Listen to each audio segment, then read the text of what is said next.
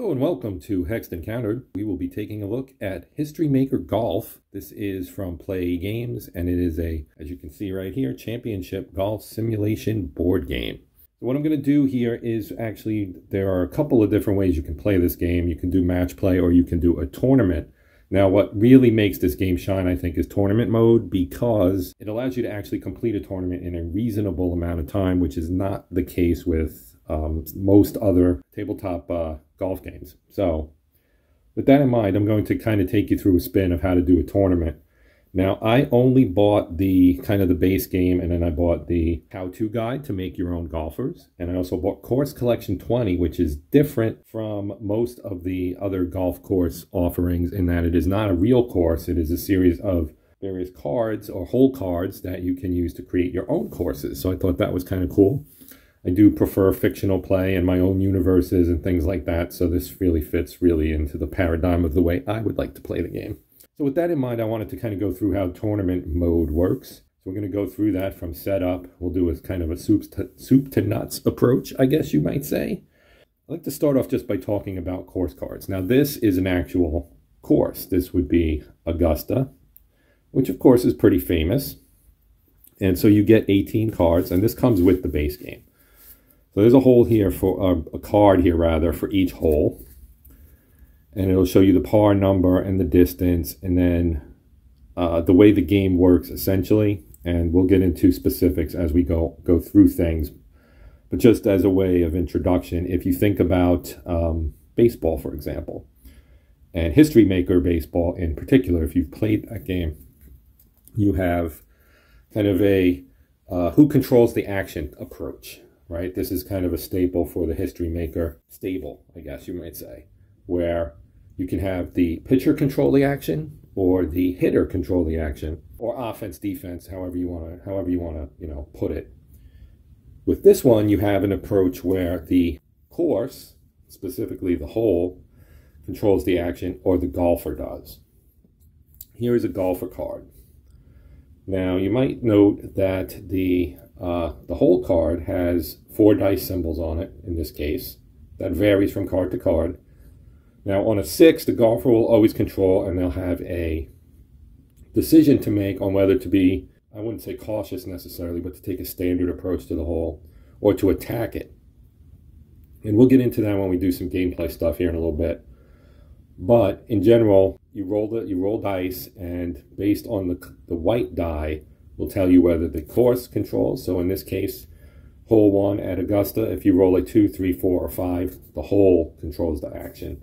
If you roll a 1 or a 6, then your golfer would control the action. Now the other thing here is, unlike a lot of sports games, and again, if you're familiar with PLAAY Games, you'll be familiar with this as well, the games don't use numbers per se. Now everything's based on numbers behind it, right? Every game is based on probability. That's why we roll dice, etc., etc. But what Keith Avalon has done here, as he's done in many of his other games, is he turns those into qualities. He turns the numbers into keywords. And you use the keywords to look up things on charts to determine whether or not something is true or false and what happens based on that. So you have a woods rating, an irons rating, a putting rating, a recovery rating, and then an experience rating. And then down here is a tournament rating, where higher is better. So this particular golfer, and this is from the 2010 Stars set that comes with the game, Hao Tong Lee here, he's a 7, which means he's not a particularly good tournament golfer. So you have a number and then a letter grade, and the letter grade is kind of a way to subdivide the number grade. So someone like, say, a Tiger Woods would be like a 1A, which means he's basically one of the best, as you might expect. He would be one of the, young, perhaps up and coming, either a very young or an older golfer who's either in the, on the upswing, or, in the sunset twilight of their career. And then you have various things here, and just as in History Maker Baseball again, and I know I'm referring back to that, but I know a lot of people have actually played that game. I have it. It's a very, very good game. The dot here indicates a semi-quality, which means that you use a decider die, which is basically a D2. It's a D6 with 3 pips on it, 3 dots, and 3 blanks. So you roll that. If the pip appears, then he would be a legend. If the pip does not appear, he's not a legend, kind of thing. So it's a 50-50 chance. He has that quality in a semi mode. So he is a semi-legend, a semi-bomber with woods, semi-laser with irons, but he's always a hero. So there you go. And the putting is the same thing. A gold putter is obviously someone who's good at putting. He's a semi-gold. So sometimes he'll be great, sometimes he'll be average. And then you have semi-prospect, which means he's kind of young, but he's kind of approaching the area where he'll be not a prospect any longer. So you do get a ton of golfer cards. I have already split them up, and this is the stack of 2010 golfers, and we will get into that. The Course Collection 20, which is this guy right here. Right, so this one is the Course Designer's Toolbox. So this is a relatively new addition to their roster, and I bought this because I thought it was a cool way to kind of make your own courses. So I just want to kind of briefly show you what's in here. All right, so we have a description card here that talks about it's different than any previous course collection. Everyone who plays golf board games wants vivid course imagery, but that poses problems with licensing of those images, both from the courses themselves and the photographers who took the pictures. For this set, we use public domain, royalty-free golf course images and ran them through a common filter to create a unified appearance. We then put together a data set for our collection based on the universe of course characteristics we wanted it to represent, and from that created individual profiles for each hole, assigned a specific golf course image, and built the course cards around these images one by one. The result is a colorful, evocative, and endlessly flexible build-your-own golf course collection made up of unique individual holes that convey some of the beauty and splendor of golf we hope you enjoy. So what does that look like? Well, here's a hole card for this, and you have, I believe it's 72 of these, so you can build your own, mix and match.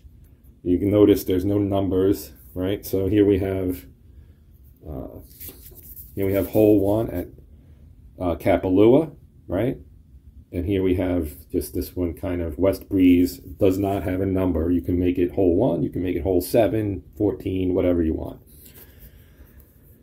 Holes will have characteristics: direct, friendly, and double cordial. DB always means double, which means twice as much. Cordial always means easy, relative. So this is an easier hole. You can see it only controls on a 5. So most of the time the golfer will be controlling on this hole. And then we'll get into what all the symbology means on here. But obviously you're rolling 2 dice. You go low to high. That's kind of another common play games element.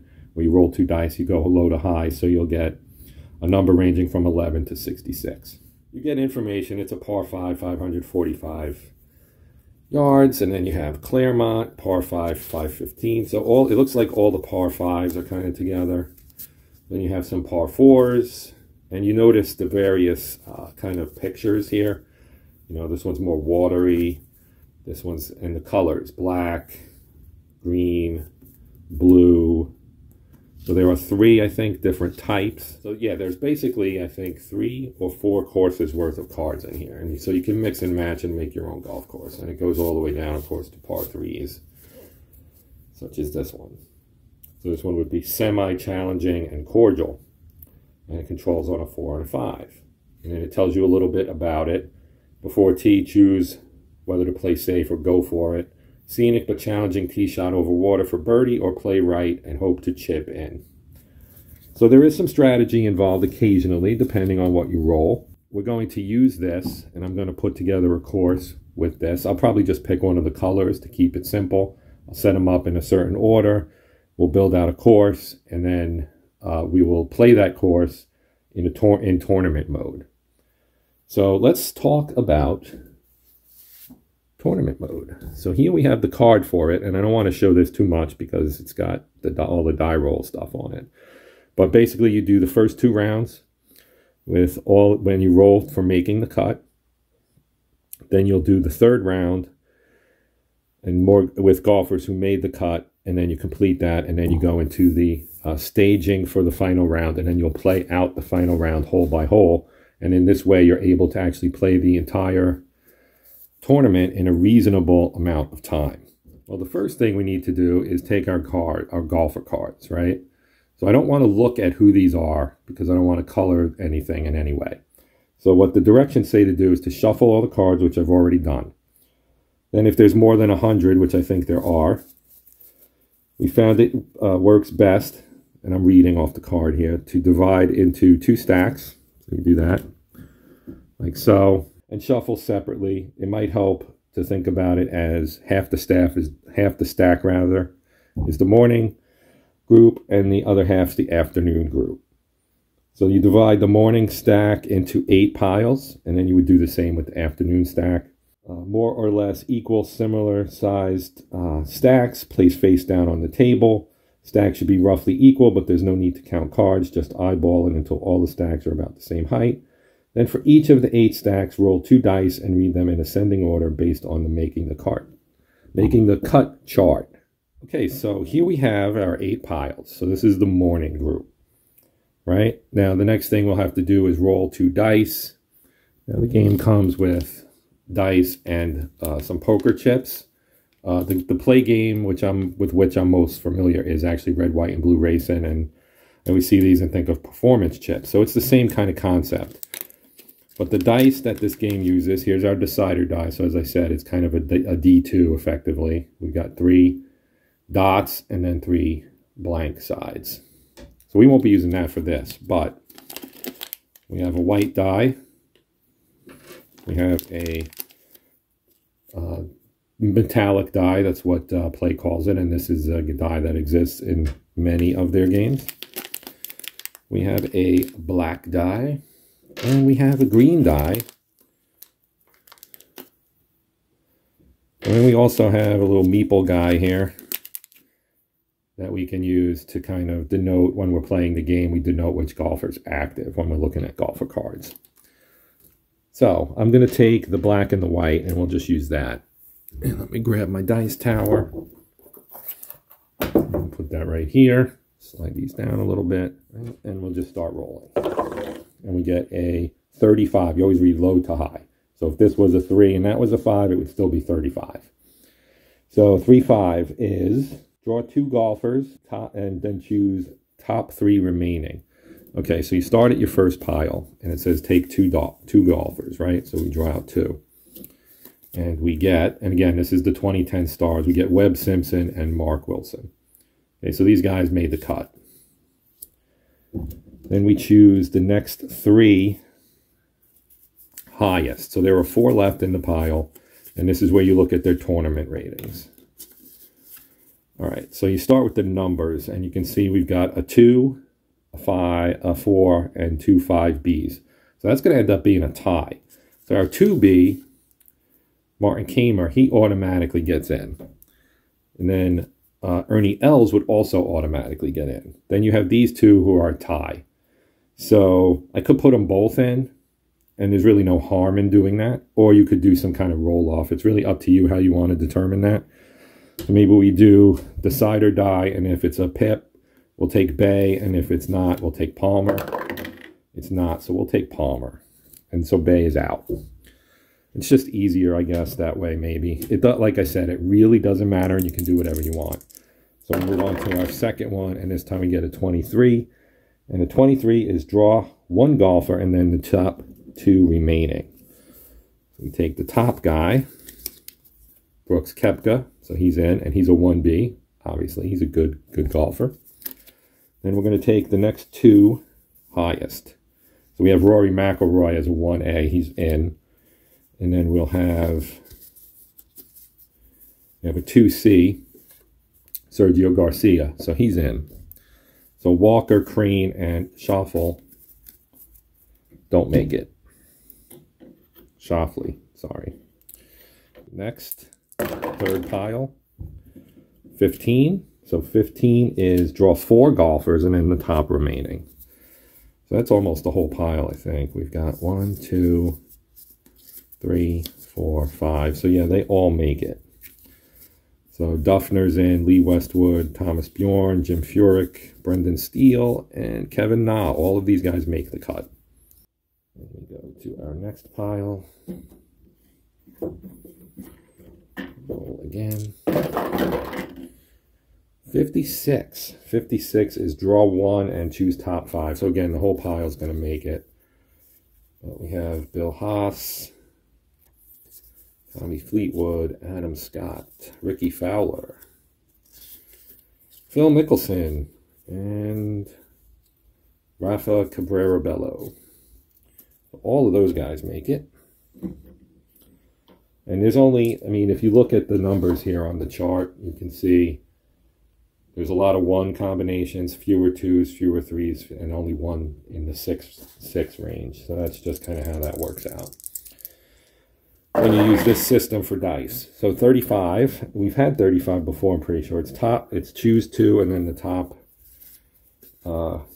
three remaining, which I think is, there's four. So one guy won't make it.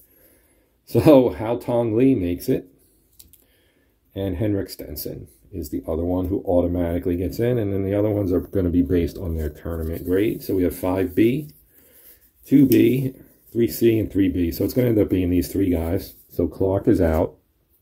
We get Justin Rose, Louis Oosthuizen, and Billy Horschel.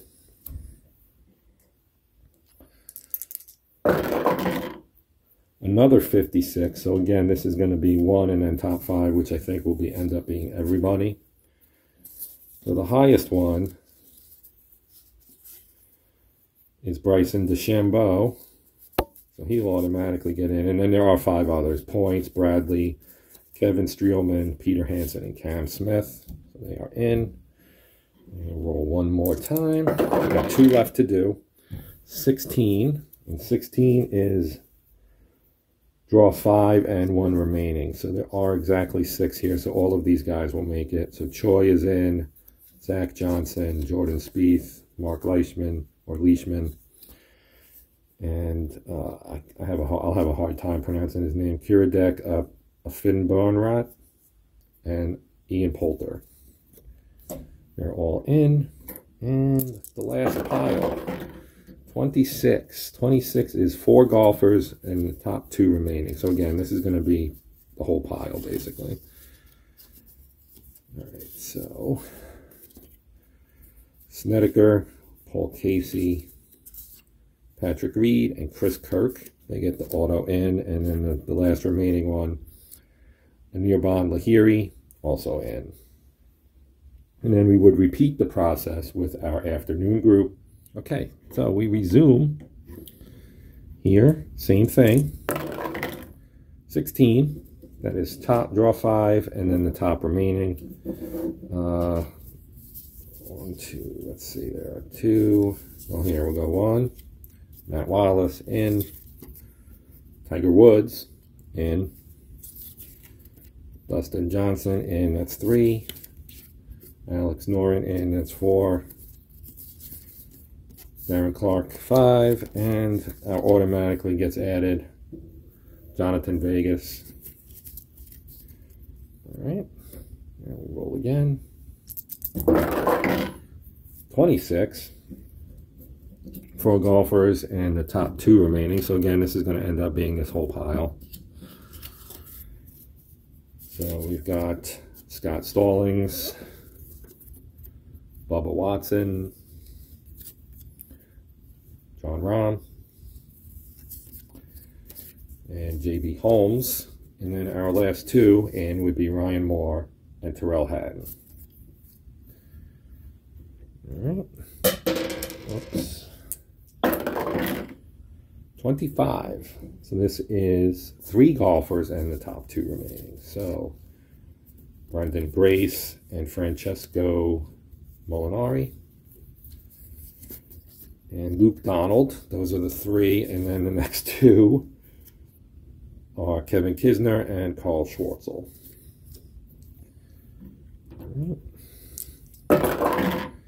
16 again. So we know this is, if there are six here, that's going to be everybody. Patrick Cantley, Aaron Badley, Russell Henley, Steve Stricker, and Greg Chalmers. So I might not have needed to do this. We've only eliminated like four guys here. 35. 35 is 2 golfers, top 3 remaining. Now what we're looking for kind of is an outstanding golfer, but we don't have one of those yet. Daniel Berger in. Jason Day in.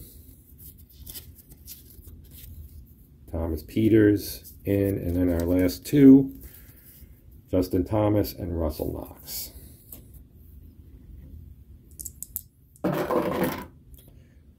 Uh, 36. 2 golfers and 3 remaining golfers. Again, I think there's only 5 here. There are only 5 here. I need to sleeve these so they'll be a little easier to handle, but I've not done that yet. Matt Kuchar. Hideki Matsuyama. And Hunter Mahan. Sorry. Dylan Fratelli and Brendan Todd. 2 left. 46. I roll sixes every time. So this is going to be everybody. So I'll just go through it real quick. Piercy and DeBourne, Olsen. And actually one guy is out because there's 6 here and we don't. So, well, we would have started at this end. So let me do this the right way. So Blixt is in. That's 1. And then the top 4 remaining. So that would be these 4, and Scott Piercy does not make it. So Thorbjorn Olsen, Shane Lowry, Danny Willett, and Gary Woodland. We'll roll again. 34. Ah, good. We got an outstanding. So you draw 1 and it becomes an outstanding golfer. So outstanding, before I flip it, golfers are considered to have had exceptionally good scores for the first 2 rounds and are placed in a separate outstanding performer stack for the 3rd round process. So this is the last stack. We're only going to have 1. And that 1 is Graham McDowell. So he's going to be an outstanding golfer. He gets his own pile. And then the other, we draw top 3 remaining. So that means that Jeff Ogilvie will not make it. And Si-Woo Kim, Charlie Hoffman, and Nick Watney will make it. So that would complete the making the cut, which covers the first 2 rounds, which we do for all golfers. Then for the 3rd round, making the cut, it says to conduct the 3rd round of the tournament, the cards of the golfers who made the cut will be arranged in 7 new final round stacks. The cards of any outstanding golfers will comprise an ace stack. So now we have to use our grade cards. These are our grade cards. You have A. It's like almost like school grades. Goes down to D minus. So there's no Fs, but you get A, A minus, no A plus either, and B plus, B, B minus, etc. You get the picture. So we would spread these out. So you go through each of the 7 stacks, which I haven't done yet. So I'll be taking all these guys right here. Now again, he's his own thing because he's outstanding. But we're going to take this group and we're going to make 7 stacks out of it. And I'll do that in a minute off camera so that you don't have to wait. So we'll do that and then we'll follow the, we'll do some die rolls again and it'll tell us where to put them. Okay, so we do the same thing. We roll dice and we read low to high, 46. And 46 on the completing the 3rd round chart says draw golfer contends with A minus. So we take someone from our first pile. It's Carl Schwartzel. He gets an A minus. So he gets to go right here. Then it says take the low golfer, and he contends, he finishes with a D minus. Others finish with D. So we look at what we've got here, and you find the lowest guy.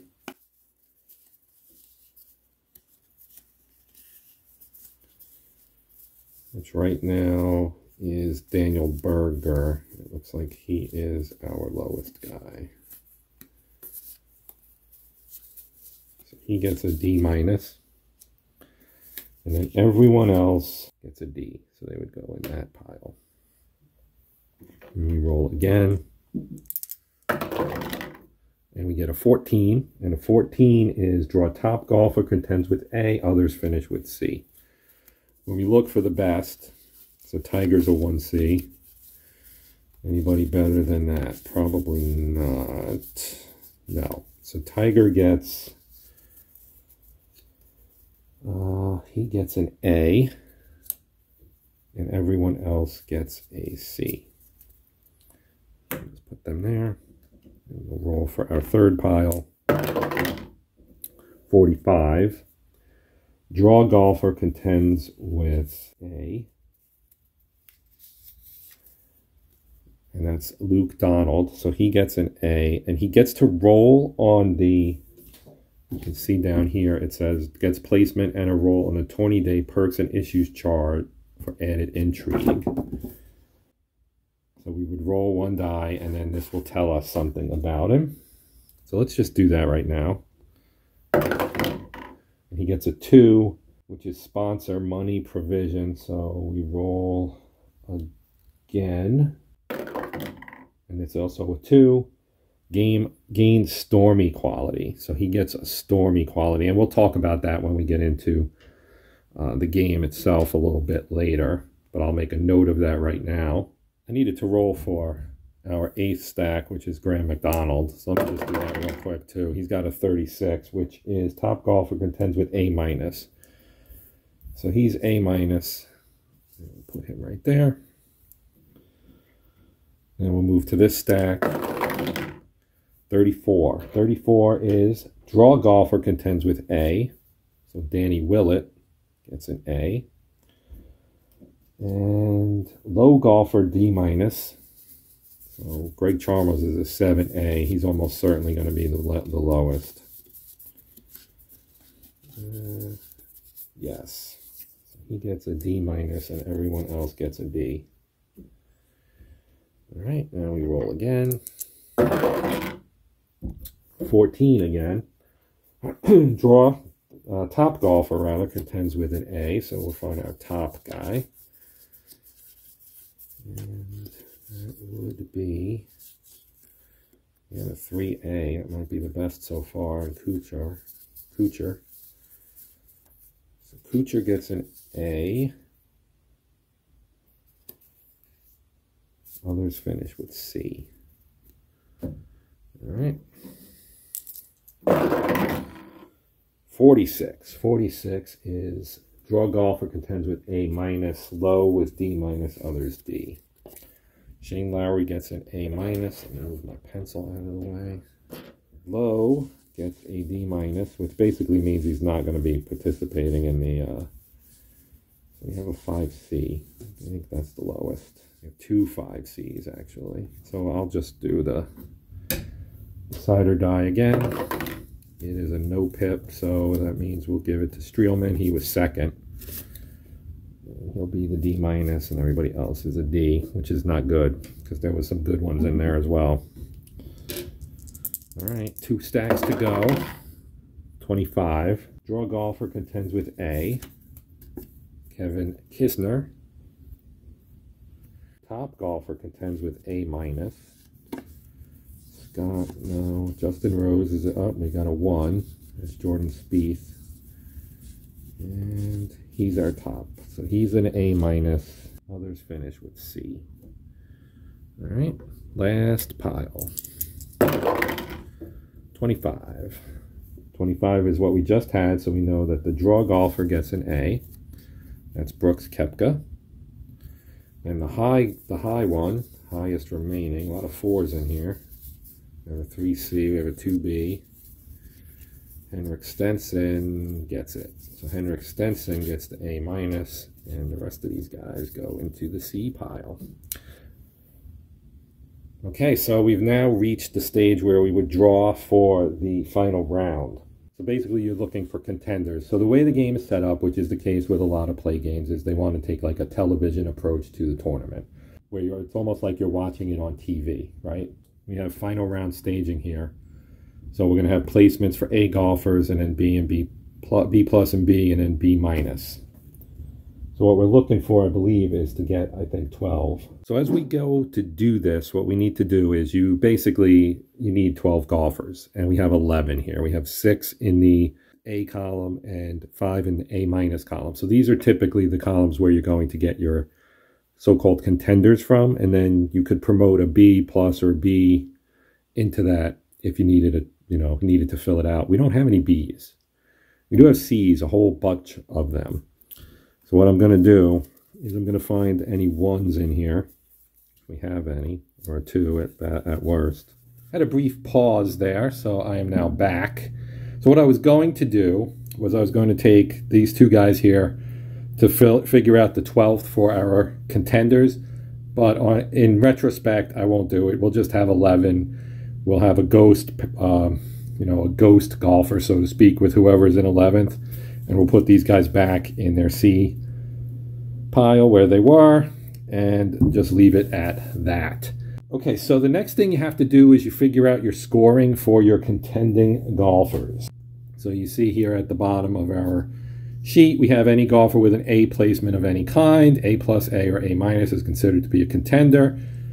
And they're given a 3-round score and will be featured in History Maker Golf's hole-by-hole telecast of the final round of the tournament. To calculate the 3-round scores for all the contending golfers, use the scoring key cross-referencing the golfer placement with the actual winning score of a recent event at the actual course. Now, that is going to be an issue because we're not using an actual course. I did set up, and we're just using the beach, the water course, I guess is what you might call it. So I put this together. They're in order. We've got our mixtures of 4s, 3s, and 5s here. 18 holes of golf that we'll use for our final round. Now we have here, you have various ranges, right? So you have under 263, 263 to 267, 268, etc., right? So I'm going to roll 1d6, and I'm going to let that decide what the score is. So a 1 will be the lowest, a 6 will be the highest, and then we'll have 2 and 5 be the next lowest, next highest, and a 3 or a 4 will be right in the middle, like an average. So we'll roll our white die, and we get a 3. So it's average. So that would be a 268 to 272. I've moved all basically the non-contenders off camera. There is a way to generate scores for them, and we'll talk about that later, potentially. So what I did was I put all the A golfers. We didn't have any A pluses. We had put all the A golfers kind of in tournament ranking order. So Koepka is the highest ranked of these guys. And then we have Tiger, Kuchar, Willett, Donald, and Kisner. So you're going to roll for each guy, and we just roll a decider die. And basically using the average score of 268 to 272. So let's roll for Koepka. He got a blank. So the blank would give him the higher score, which would be 202. So what I'm going to do is I'm going to put him here, and then if anyone gets a 201, they'll go on this side. So next we'll roll for Tiger, and he got the dot, so he will be the 201. And we'll just do it this way. So Kuchar gets a 201, Willett gets a 202, Donald gets a 202, and Kisner gets a 201. So we're going to have a 3-way tie for the lead. Tiger, Kuchar, and Kisner will all get 201s. And we'll write that in here on the sheet, and I'll do that off camera to save time. Then we'll have Donald, Willett, and Koepka will each, we'll just flip these guys around again. We'll have 202. Now we'll do our A minus golfers the same way. And actually, I'm sorry, it's not 201 and 202. That's the A plus scores. This would be 203 and 204. So these are A minuses. They'll get 205s or 206s. We'll put them again in order, like so. So Jordan Spieth will be first. He gets the dot, so he gets the lower score, which in this case is 205. Henrik Stenson gets a 206. McDowell gets a 205. Schwartzel gets a 206 and a 206 for Lowry. So that is the scores. I can now remove these cards as well. Go ahead and gather all our stuff together here because we're about to get into the actual tournament itself. So I'm going to fill out the sheet, and we're going to use this sheet. And you can see here that the score sheet is staggered, right? So again, it's going to be like a television presentation, essentially. So our first pairing will be the lowest rated guys. So it'll be, like Lowry and Schwartzel maybe will be here. And then we'll have McDowell and Stenson maybe, and so on and so forth. So when they're on hole 1, no one else is on the course. When they get to hole 2, then the second pairing comes out, and so on. So they'll play 1 and 2, and then when they play 2, second pairing will play 1, and then when they go to 3, the second pairing's on 2 and 1. You're used to this if you're familiar with golf, right? So we'll go all the way through the 6 pairings, and the leaders will be in the 6th pairing. So I'll probably put Tiger and Kuchar in the last. Yeah, Tiger and Kuchar will be our final pairing. And then we also have the potential for making a move, which probably won't happen in this one because we don't have any Bs.